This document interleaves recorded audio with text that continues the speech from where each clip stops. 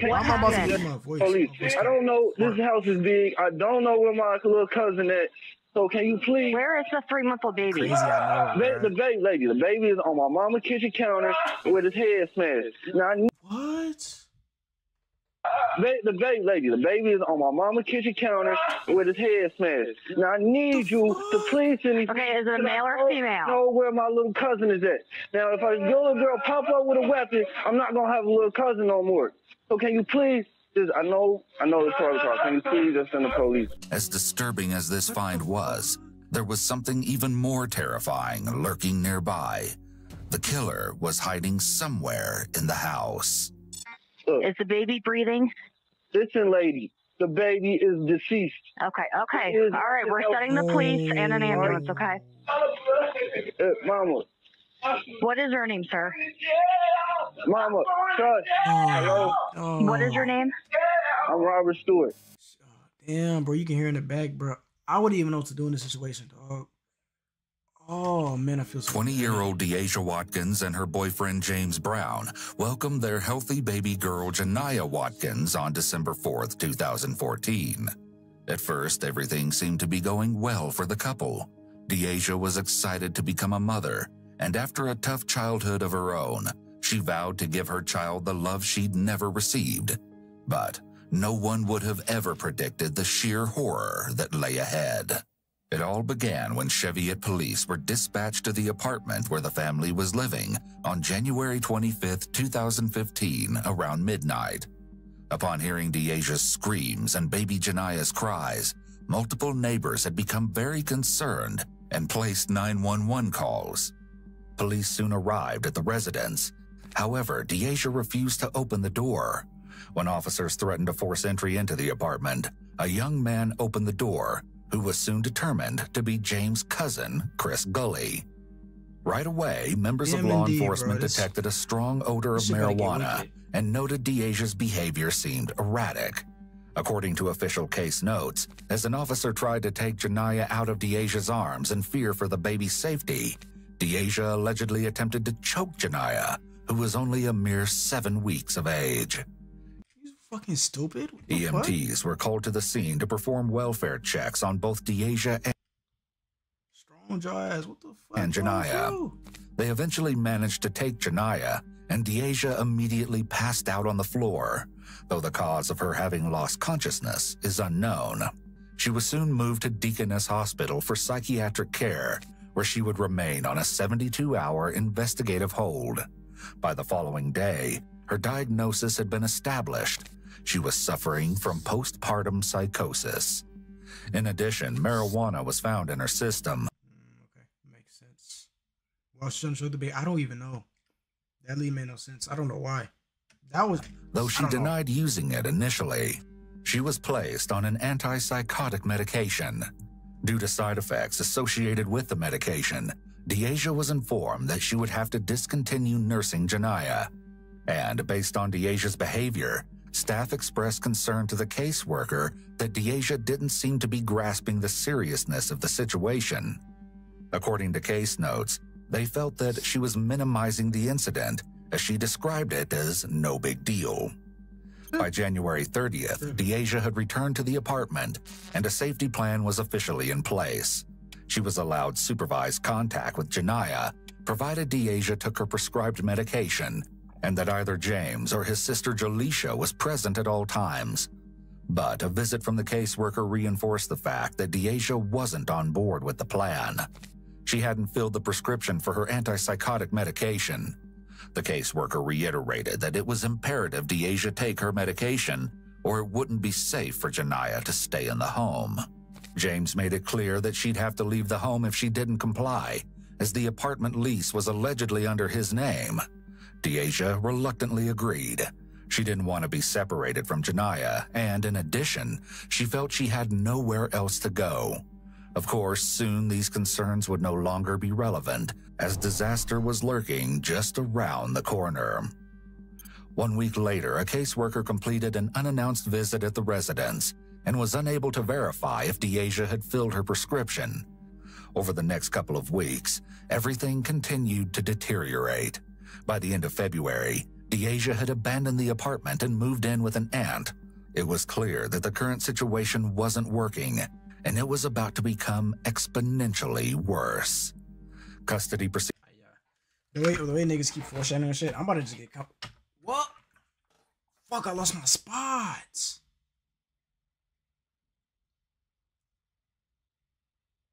Okay, perfect. All right.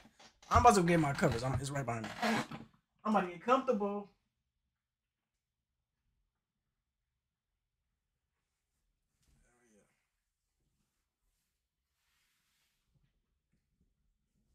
Yeah. All right, let's get back to it. Potentially worse. Custody proceedings began on March 6th. As paternity had not been established and a mental health assessment needed to be completed on Deasia, the magistrate who presided over the hearing granted custody to the Hamilton County Department of Job and Family Services. During the interim, Janiyah was placed in the care of Deborah Stewart, Deasia's aunt. Neither James nor Deasia were allowed to see Janiyah, and Deborah agreed to the terms. During the caseworker's visit to her home, she confirmed that she'd not allowed Deasia contact with Janiyah. She was adhering to the agreement, and baby Janiyah was thriving. But in actuality, things weren't at all as they appeared to be, nor as Deborah claimed them to be. You see, Deasia had been spending time with Janiyah, a lot of time actually. She'd moved into Deborah's home days earlier. Deborah was coping with her own personal issues and health problems. Caring for a baby on her own was just too much to handle. So Deborah allowed Deasia to stay, despite the fact that she'd explicitly agreed not to allow her contact with Janiyah. 3 days after the caseworker's visit, a life came to a shockingly brutal end within the confines of Deborah's walls. A dispatcher received the frantic 911 call early that morning. Thanks for being here, Robert. Oh, shit, my bad. I Sunshine Island, was he directed emergency? Somebody please send the police. Please. What is the address? 5957 Wild West. Okay, ma'am. Help me. Ma'am, who were you just you were just talking to somebody. Who were you just talking to? My son, he came over here. He found that I was asleep.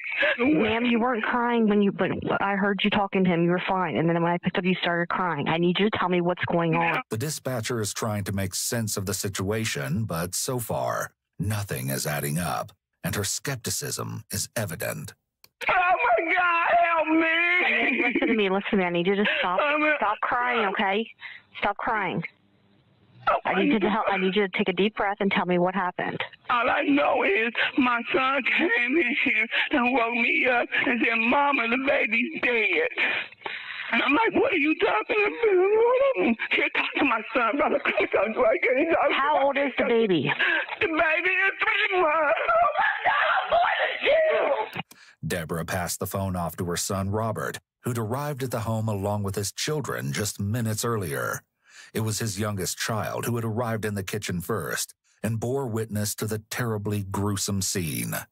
Robert had immediately ushered his children out of the house to safety, then re-entered, desperate to locate his mother, Deborah. Hello? What happened? Police. I don't know. This house is big. I don't know where my little cousin is. So can you please... Where is the 3-month-old baby? The baby is on my mama's kitchen counter. Deasia was nowhere to be found, and Robert feared she might have been in danger or had potentially been killed as well. Okay, I need to know what happened to the baby. I don't know what happened to the baby. I came into the house. She told me, came into the house. The baby was on the counter. My mom was in the bed asleep. I woke my mom up and we calling you. That's all I know. I don't know nothing else. Okay. Listen to me. Look, is the baby breathing? Listen, lady. The baby is deceased. The first 2 officers arrived a few minutes later and immediately entered the home. One officer made his way to the kitchen and quickly confirmed that baby Janiyah was deceased. Simultaneously, the second officer located Deborah in the bathroom of the master bedroom. Officers on scene radioed for additional officers to assist. Amidst the chaos and confusion, a few officers cleared the home and, in the process, they located Deasia. She was in the bed in her room, tucked under the covers, though her hair remained visible. Officers pulled the covers back, and Deasia, without so much as a word, was handcuffed and moved to the hallway and remained under the watch of another responding officer. The rest of the home was cleared without incident. As Deborah's house had become a crime scene that would require thorough processing, the parties were moved to the Criminal Investigations Section, known as CIS, at the local Cincinnati police station. It was there that everything began to unfold, but it would take some time to get to the horrendous truth hidden beneath a cluster of outrageous lies. Man, these videos give me a fucking weird feeling, bro.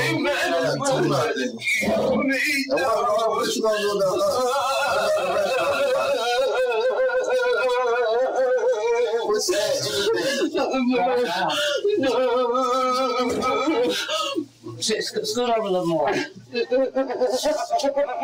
mean, you should try to move the table. I'll move this over. Let's make it easier. Kill me. You ain't doing nothing wrong. I know I did that, boy, baby. Somebody help me. Somebody help me. Mama, what does you want me to help you do? You can't bring back right. You know that. You go to, and what can't take this. And what about us? And what about your kids? I can't. What about your kids? What about us? You being real selfish. No, I'm not. It ain't nothing you can do. You trying to help. It ain't nothing you can do. Listen. Ain't nothing you can do. Take this tissue. Baby, take this tissue. Deborah's gut-wrenching cries can be heard from the nearby room where Deasia is seated, waiting for detectives to enter. Yeah, she look like a fucking mad woman. What? Yeah. Super Saiyan, man.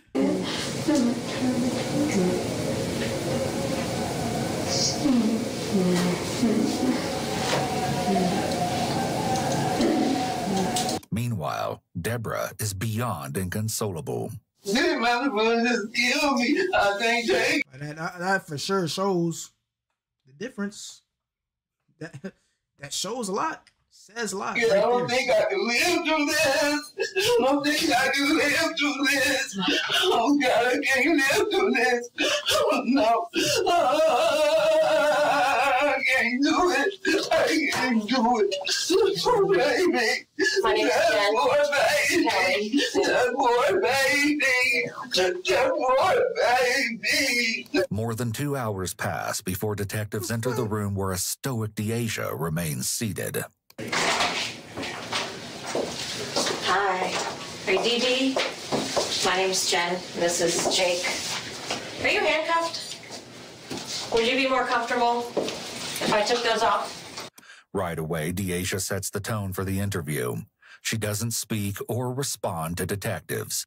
Keep her ass in there. Yeah, keep her ass in those handcuffs. What hand do you write with? You right or left-handed? Are you right or left-handed so I can uncuff the other hand? Just forget it. Jake's gonna read something to you, okay? Just pay attention to him. All right. The detective reads Deasia her Miranda rights. Do you understand all that? Do you understand what I read to you? Or do you have any questions on it? Do you not want to talk to us? Dee Dee. You okay? Do you not want to talk to us at all? Pack her the fuck up. Pack her the fuck up. Pack her the fuck up. This troll looking at Dee Dee. Pack her the fuck up.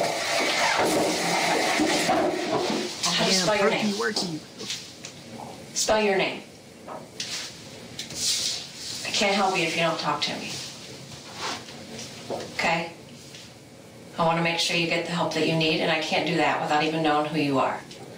All I know is you go by Dee Dee. So how do you spell your name? But Deasia refuses to sign off on the form to acknowledge that she has received and understands her rights. We're going to take some pictures of you, okay? And we're going to do some other clothes. I would like to sit down and talk with you and be able to see what you need that we can help you with, but I can't do that unless you talk back to me. Despite the detective's efforts to elicit a response from Deasia, they are unsuccessful. Shortly thereafter, a team arrives to handle photographs. I wonder what gets into go ahead and start stand up. talking. I wonder.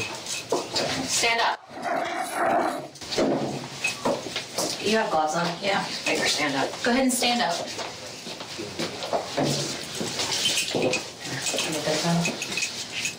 Let's do some pictures right now. Just can you prop your them right there.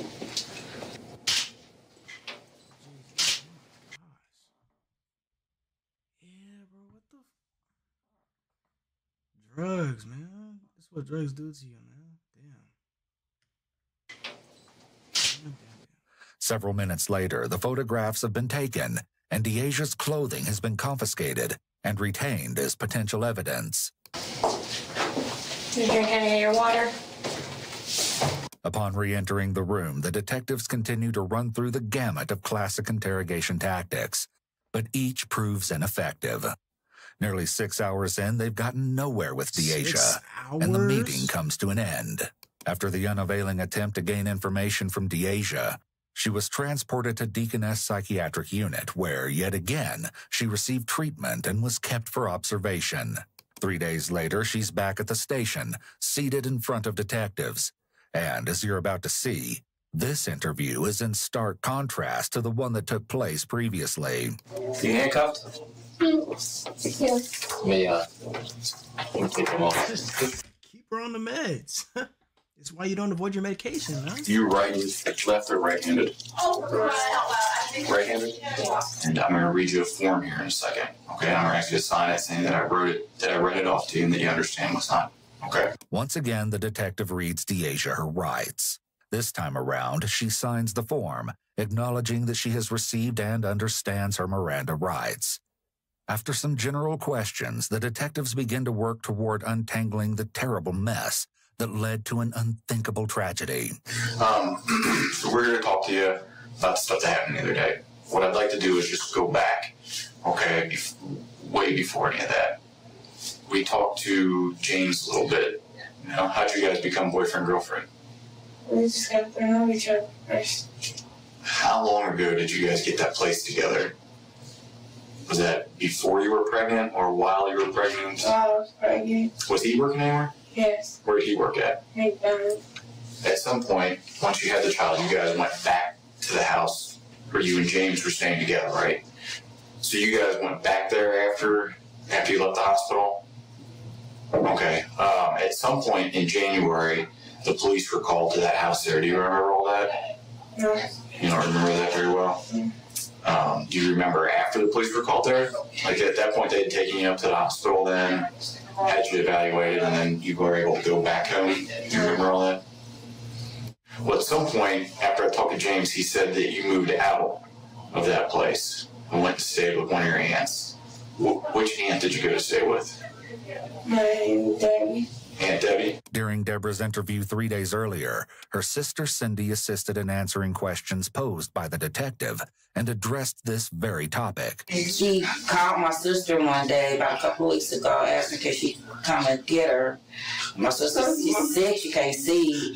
So my sister said, I can't drive, I shouldn't be driving because I'm sick right now. She was crying so hard, like, please, Aunt Debbie, come and get me. And she went and got her. So she came, according to James, she came and helped pack you up and help move your stuff over there? Yes. Okay, so you were staying there, like, during while the stuff was going on with the court between you and the baby and James, like they're trying to establish him as the father. Why wasn't he on the birth certificate? Did you guys have some type of fight or? No. No?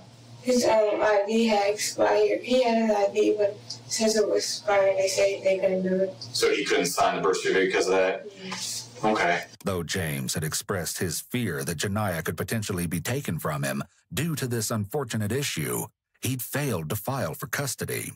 The detective shifts to another important subject. When you went to stay with your aunt, were you taking medication then? No. Weren't taking any medication? Were you supposed to be taking some? Yeah. Or why didn't you want to take it? Just didn't? Okay. How long were you staying there before the baby came and stayed there? 2 weeks. And then the court gave custody to your Aunt Debbie, right? Yes. While it appears that Deaja is clearly under suspicion, perhaps not everything is as it seems. I was down there talking to one lawyer. I come back and they don't talk to her into getting the baby. And my niece and them, they talked her into getting the baby, her lawyer, and I didn't know what was going on. I just said we all pitch in and help because I work. And she's retired, so I said, well, I'll pitch in. So I was like, no, we want the baby. We don't want her to go in the foster home. Cindy explained that her sister Deborah was hesitant to take on the responsibility of caring for Janiyah. It seemed she felt obligated to head the effort, though she wasn't equipped to handle everything that came along with it.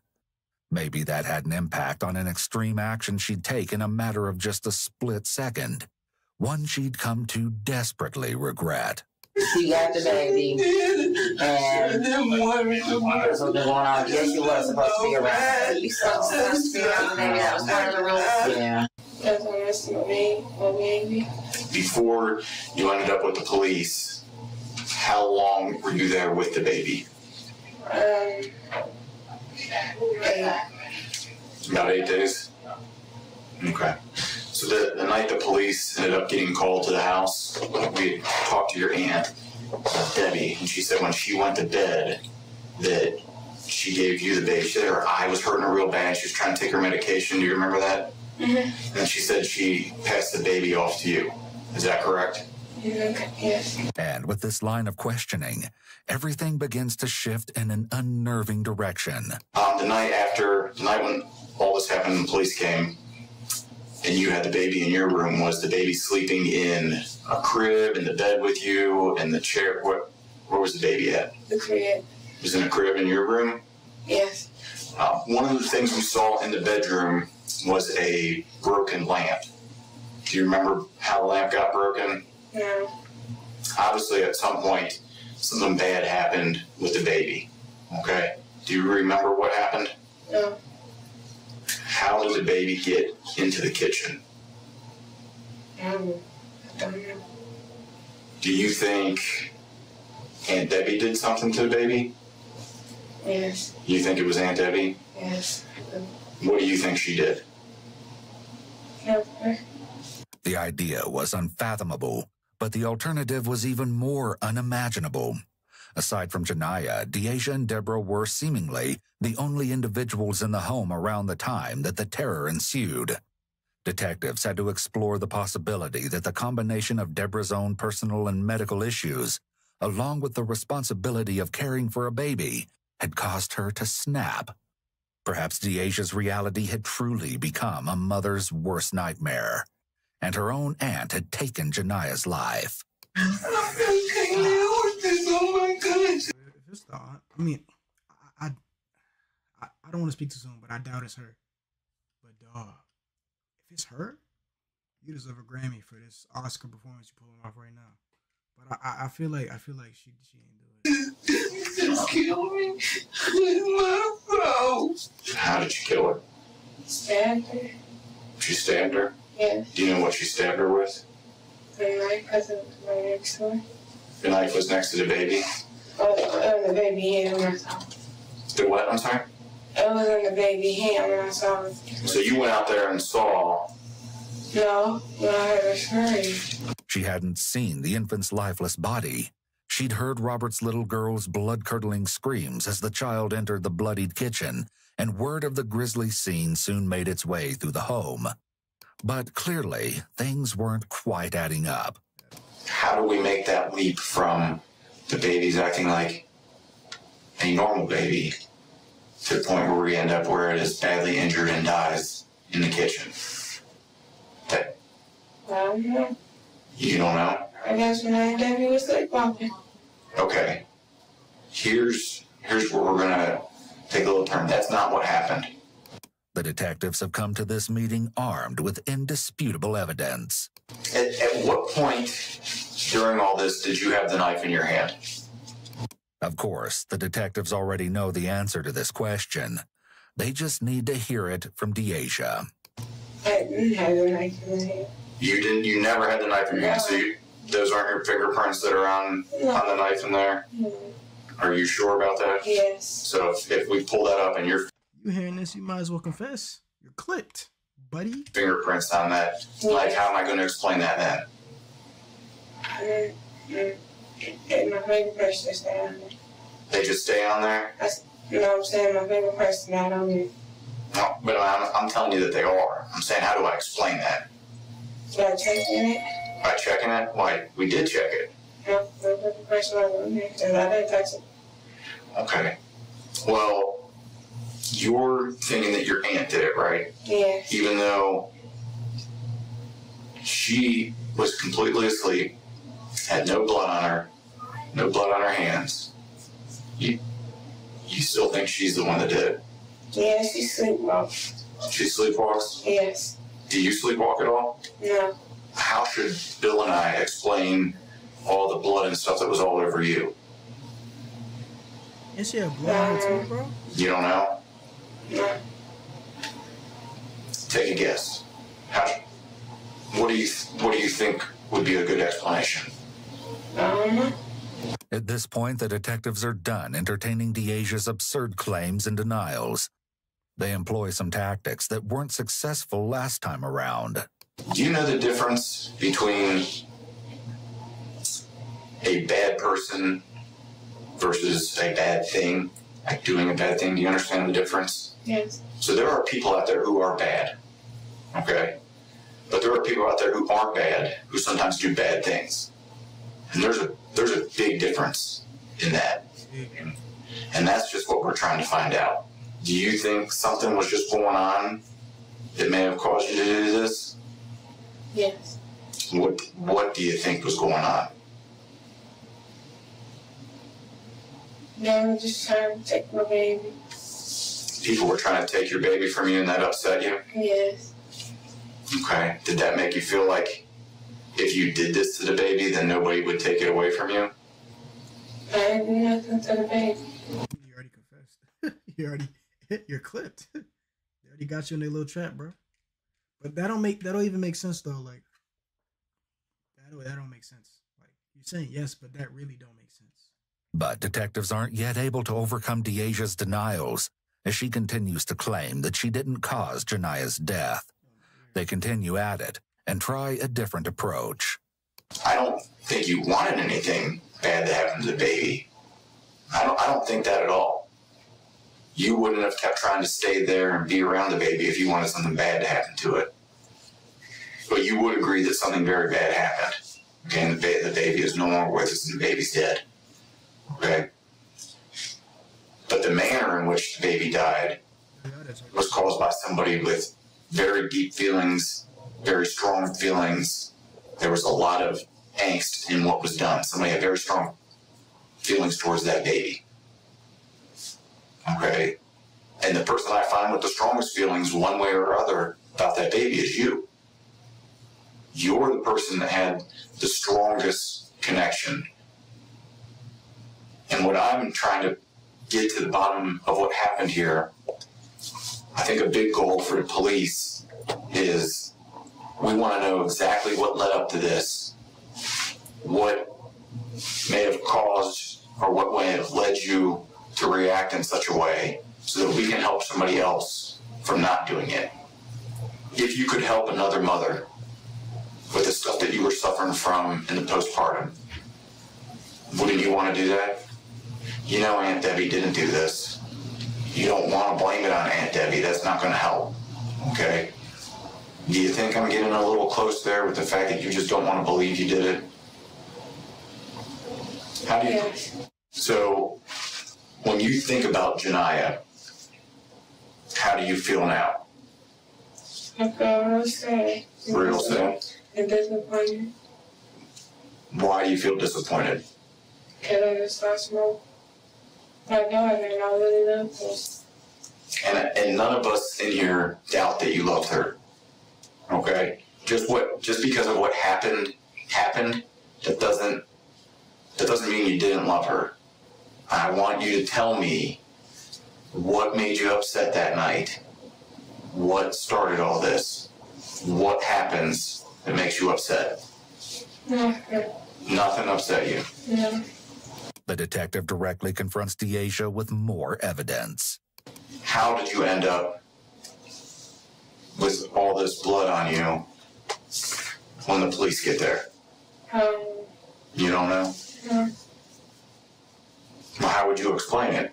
If you were the police detectives, how would you explain you with all the blood all over you? Why there's blood all over your room where you were sleeping? Why your fingerprints are on the knife? I don't know. You don't know? No. What do you think we think when we see all that? That I killed me. That I was going to kill my daughter. The detective strategically transitions to the topic of Deaja's loved ones, including James and her family, as he continues to build his case in hopes that something will trigger Deaja to tell the truth. Do you still have feelings for James? No. You know what James asked about you? What? So when I talked to James, he said to me, "Can I go see her while you were up at Deaconess?" And I said, "Well, at this point, we're not letting anybody up there because people are concerned for your own safety from yourself, and they were monitoring you. And then Bill and I were concerned because we didn't want anybody else up there talking to you yet." But he asked a bunch of times, "Can I go see her? I think I'm the only one that can help her. I think I'm the only one that can get her to open up. I think she'll feel comfortable talking to me." I was impressed with James because given the circumstances of what has happened, I'm not too sure that I would be asking questions about you. He was upset about Janiyah, but he still was concerned about you. The rest of your family asked those same type of questions. Were you surprised to hear that James and your family was asking about you? Yes. Okay. And to be honest, I was surprised too. I thought they would be really, really mad at you. But do you know why they're not? Why? Because they don't think you're a bad person either. They don't think you're a bad person. We don't think you're a bad person. But we do think that you're responsible for a bad thing. And I'm not going to sugarcoat that or lie to you. And all the evidence and all the facts that we've collected and investigated goes right along the same line. It all points to you being responsible. The detective explains that she needs to accept responsibility and deal with the consequences. And we need to move forward from that. Not just for the court stuff and for police stuff, but just for the family and everybody else. Aunt Debbie didn't do this sleepwalking, did she? No. No, she didn't. What set this off? What happened? I do want to help you, but I want to help the other people too. The detective needs to uncover the spark that caused the massive explosion of violence. But Deaja reverts back to her original claim. She just doesn't know. The other detective chimes in. Do you understand Jake's trying to tell you that you're not here because if you did it. We know that this happened, that you had a part in this, okay? That you did this. He's trying to figure out, we're all trying to figure out what was going on, how or why this happened. We know Aunt Debbie didn't do it, and you know that too. At what point, once you got to the kitchen, what happened once you got there? This time, Deaja provides a different answer, and it's unbelievable. I took that money and I killed her. With her admission, less than 40 minutes into the interview, the denials cease. The ugly truth has finally been exposed. But it seems there's likely more to how this all came about. You recall the incident where the police were dispatched to the apartment as a result of cries and screams coming from within that night in late January. Well, as it turns out, it wasn't the first foreboding episode that had occurred within those walls. James shared some disturbing details with the caseworker at that initial meeting, shortly after Deaja had been taken off to the hospital for an evaluation. The beginning of 2015, which marked Janiyah's first month, brought along with it some changes in Deaja. According to James, she began speaking regularly about religion. While that in itself wasn't a cause for alarm, it was out of character for Deaja. Her unsettling behavior included claims that demons were present. crack. That's the cocaine. Please don't do drugs. Because you start, yeah. I think there was a video on this, like, something kind of similar like this. Like, someone was doing drugs too. And they killed somebody just because of it. They called them demons. Same thing she's on, bro. Please don't do drugs, man. Please. There were times she'd be fine one moment, then uncontrollably crying the next. James had managed to capture the audio of one such occurrence as he clutched Janiyah in his arms, unsure of what else to do. He played the recording for the screener, and a hysterical Deasia could be heard screaming, "Why, God? Why me? What did I do wrong? Who are these demons? Please stop it." According to James, the incident, not unlike the one that occurred just hours earlier, was unprovoked and completely unexpected. That said, Deasia is now about to reveal her version of the slaying that ensued just days earlier, and she's poised to divulge every last nauseating detail. Please be advised that the following segment may be too graphic for some viewers. Here we go. Deasia starts at the beginning. I took Janiyah, so I changed her diaper. He kept screaming and crying. And then I didn't get to change her, so I just threw her across the room.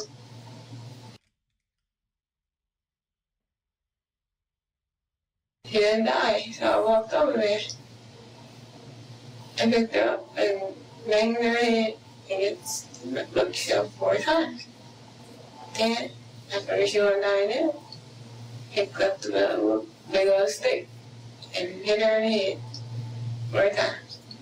She wasn't dying fast enough. Yeah, that's when I ran in the kitchen and killed her and raised her off.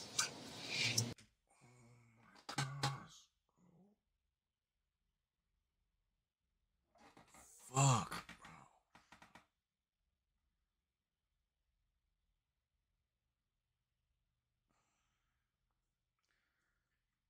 Threw the baby across the room, yes, bro. Threw the baby across the fucking room. Dog, that shit got me sad, bro. What the fuck? I can't imagine doing that. Like, yo. Bro. Oh, my God. This is fucked up.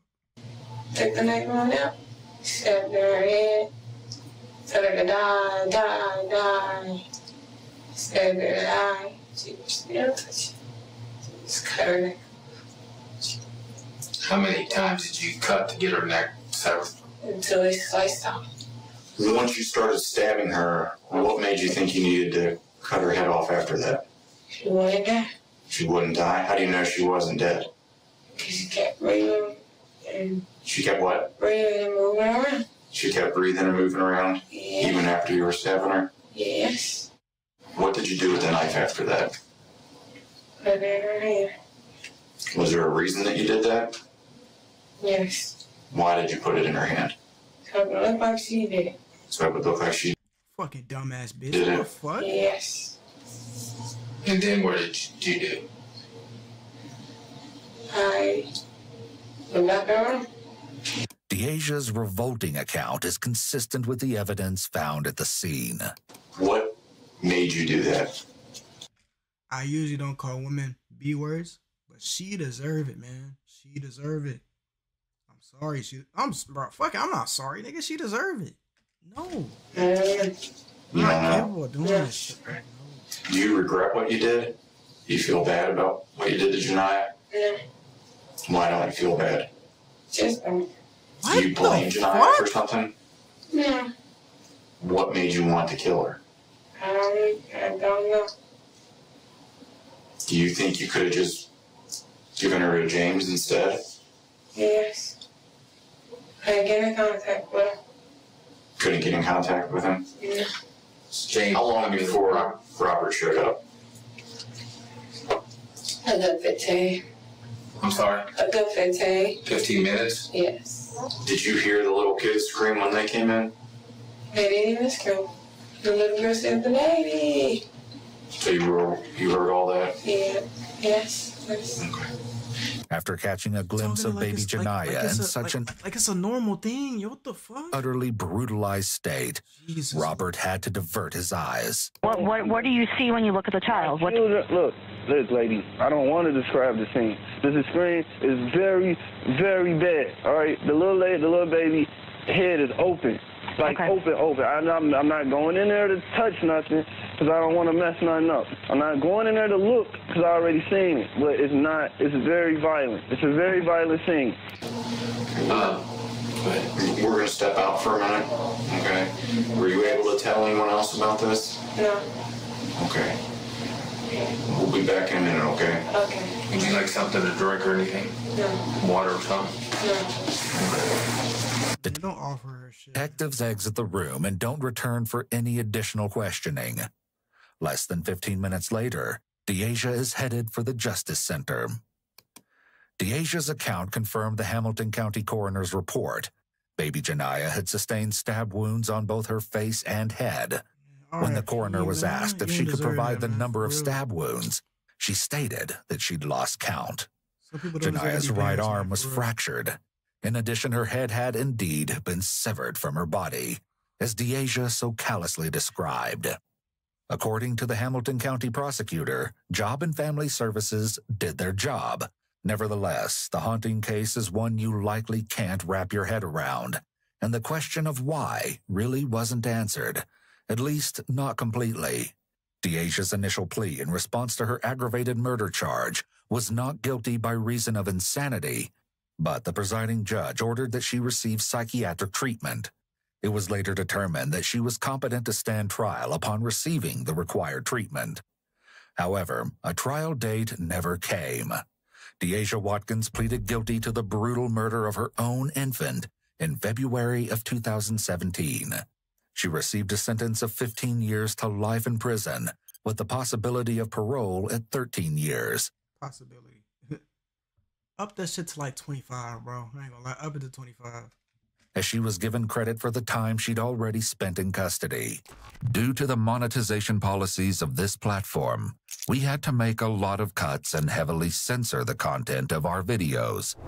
With an entire team behind the creation of each video and the cost of obtaining exclusive footage. Dog, imagine like editing this whole shit, bro. Oh my god, I'd be disgusted.